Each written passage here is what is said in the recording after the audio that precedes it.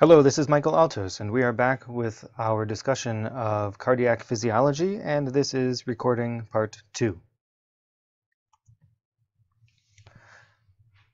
Now we're going to start a discussion of cardiac output.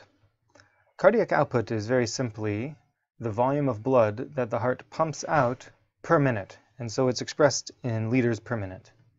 We can calculate cardiac output by looking at the number of beats per minute, which is the heart rate, multiplied by the stroke volume, which is the volume of blood pumped per contraction. A normal cardiac output is about 5 liters per minute, but it does vary quite a bit depending on patients' metabolic level, their activity, their age, and their size. For this reason, sometimes we use the cardiac index, which corrects the cardiac output based on the patient's size using their body surface area, which is measured in meters squared. So if cardiac output is in liters per minute, cardiac index is in liters per minute per meter squared. And a normal cardiac index in an adult is about 2.5 to 4.2 liters per minute per meter squared. This figure here shows how the right heart sends 100% of its cardiac output to the lungs, which returns it to the left heart. But the left heart sends cardiac output to a variety of different organs. Large percentages of cardiac output go to the kidneys and to the splanchnic circulation. Relatively smaller amounts go to the heart, and we'll talk more about distribution of cardiac output later on. Now, when cardiac output is insufficient to deliver enough oxygen to tissues, then the tissues are consuming so much oxygen that when we examine the blood that returns to the right heart, which is called the mixed venous oxygen saturation, or the SVO2, that number will actually be decreased more than usual. We're showing that there's more oxygen consumption for the given amount of blood that's being sent to the tissues. And so SVO2 is actually useful as a measure of the adequacy of cardiac output.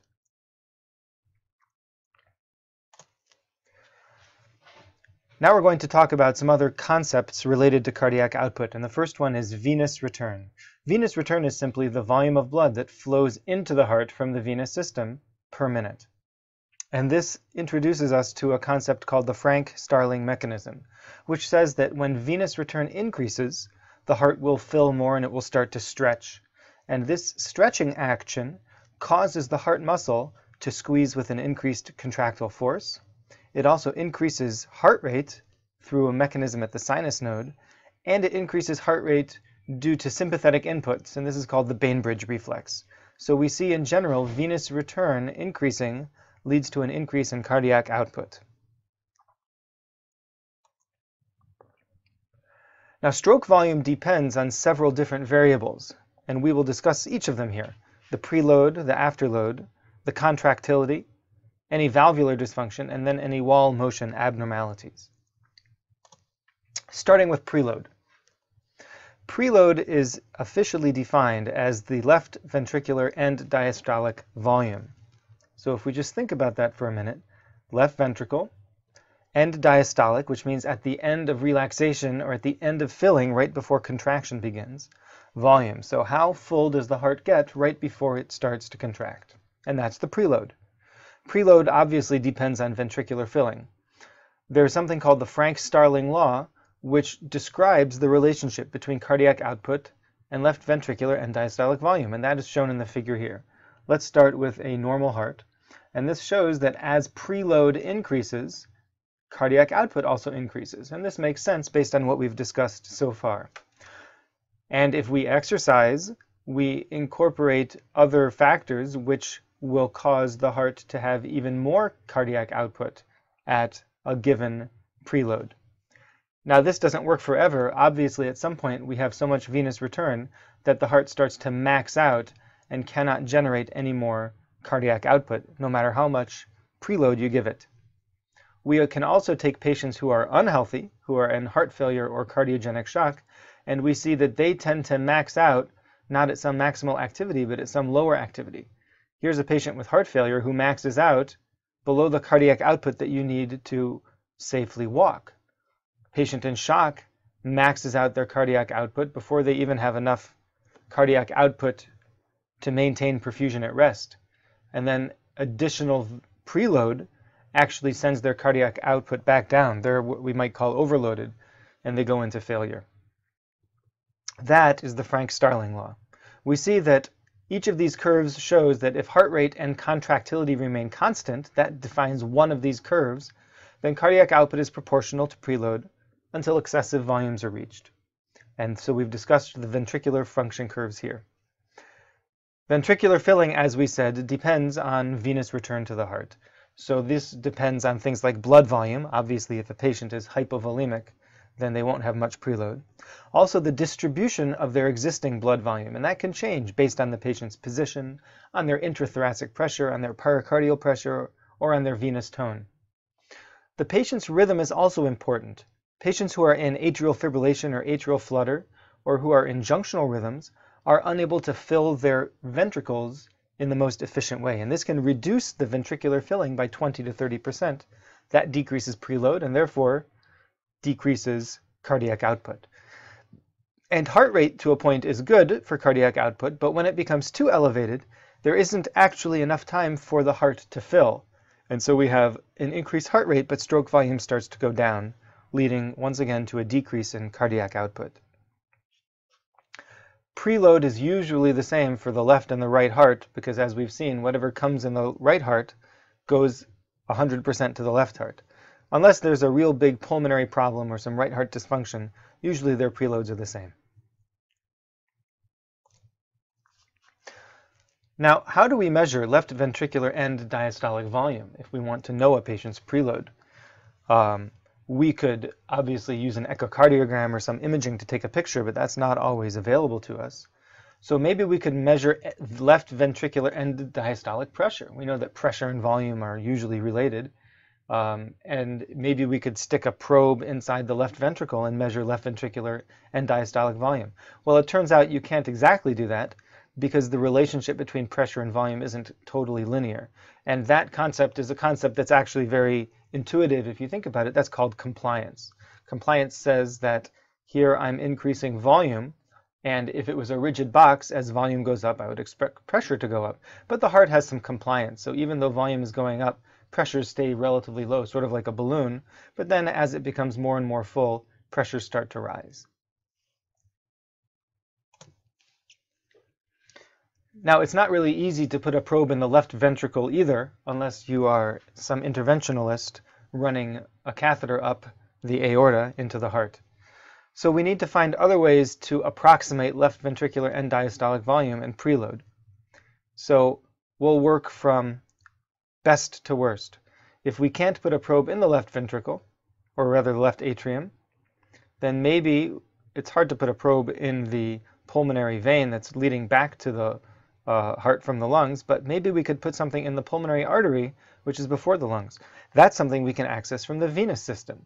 So here's a central line going in, let's say, the internal jugular vein.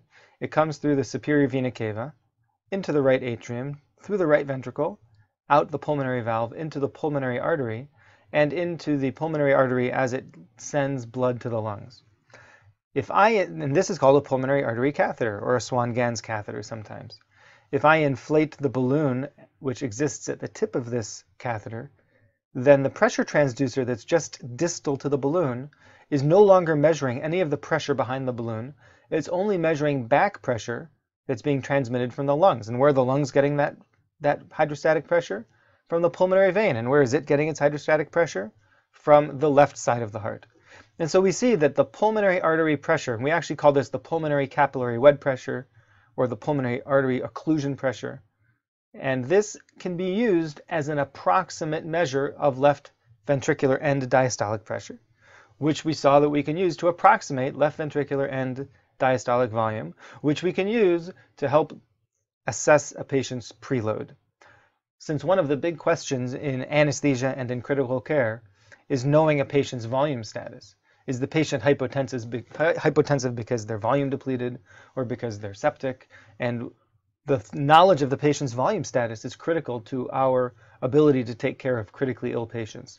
And giving them too much fluid can be very detrimental, as we saw on the curves just a couple slides ago, where we saw patients with poor hearts not responding well to excess volume. So we see a pulmonary capillary wedge pressure is one invasive way to determine a patient's volume status. We could actually measure what we would call their pulmonary artery pressure. That would be done with the balloon deflated. And at that point, we're measuring pulmonary pressures here. Sorry, not pulmonary pressures, but pulmonary artery pressures. Or we could even measure central venous pressure, which is measured somewhere here in the right atrium or in the SVC, preferably in the right atrium. And as you can see, each one of these steps is further and further removed from the left ventricle, introduces more sources of error, first from the lungs, and then from the pulmonary vasculature, and then from valves, all the way back. But each one is also a little bit less invasive.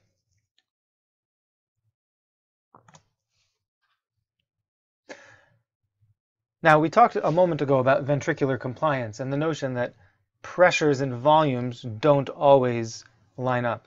And while it's hard for us to measure volumes and easier for us to measure pressures, we are limited by that sometimes. So what affects ventricular compliance? That is the relationship between volume and pressure.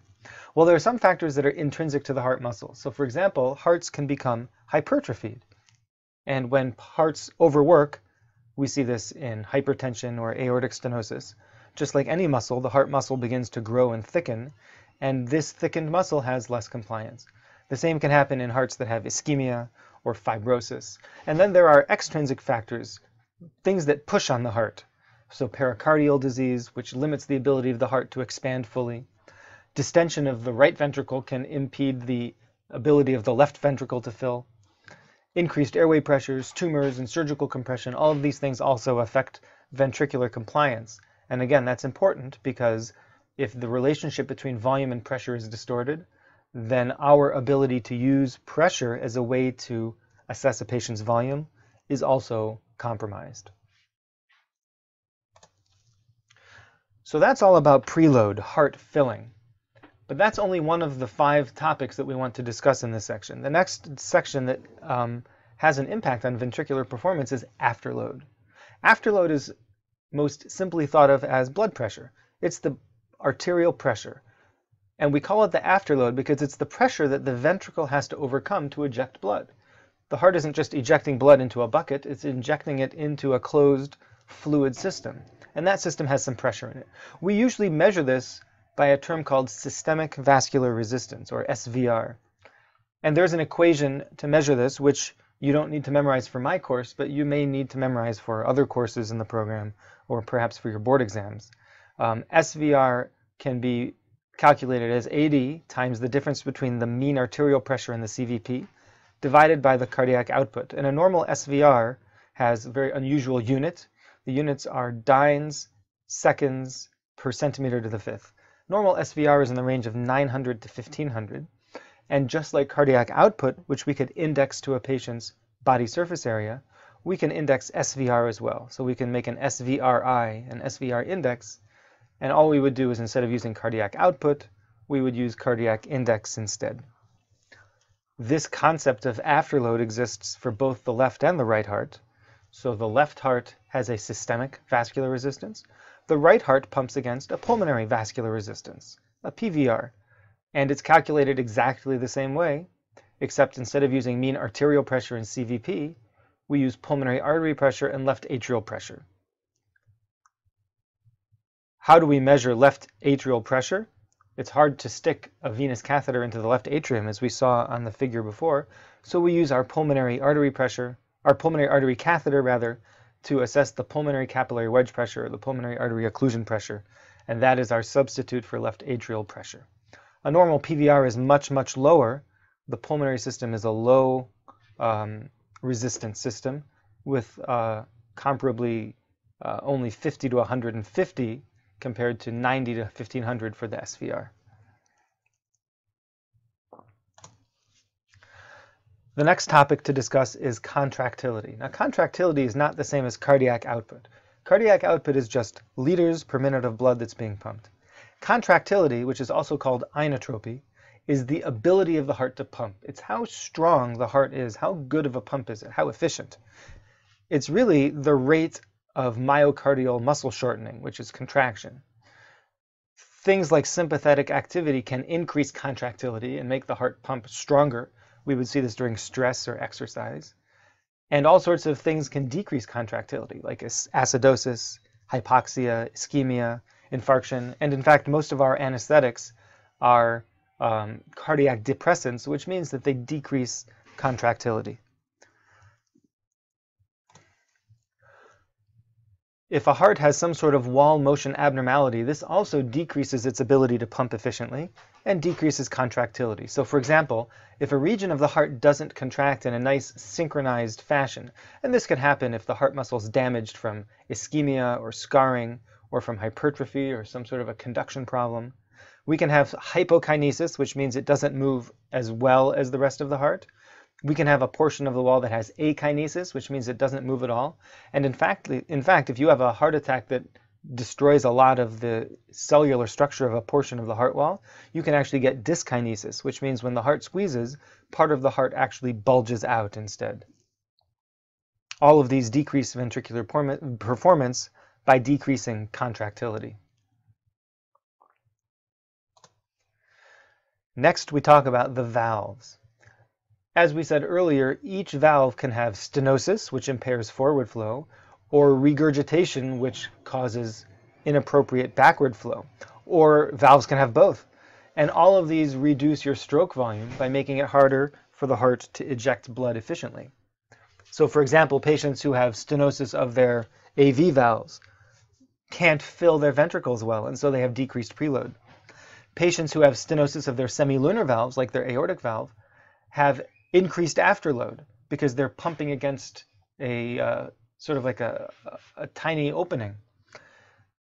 If patients have regurgitation of their AV valves, then they have backward flow. So the heart may be pumping well, but part of the blood is going in the wrong direction. So their cardiac output is low because their ejection is low. And if patients have regurgitation of their semilunar valve, like their aortic valve, then they're able to pump out blood very well, but some of it comes right back in during diastole. And so once again, their ventricular performance is decreased. Well, that's an awful lot to cover in one video, but we've had a nice discussion of ventricular performance. Please take a few minutes to review it, jot down any questions you have, and let me know about them either in person or by email or in class, and we'll continue with the next recording.